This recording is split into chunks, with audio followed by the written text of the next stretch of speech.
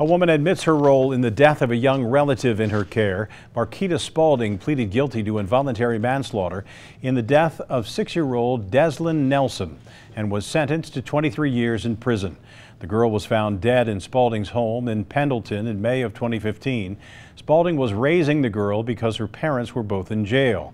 The prosecutor says the girl suffered a brain hemorrhage and spinal injuries from beatings. Spaulding's husband, Dominic Beal, is scheduled to go to trial tomorrow in connection with the girl's death.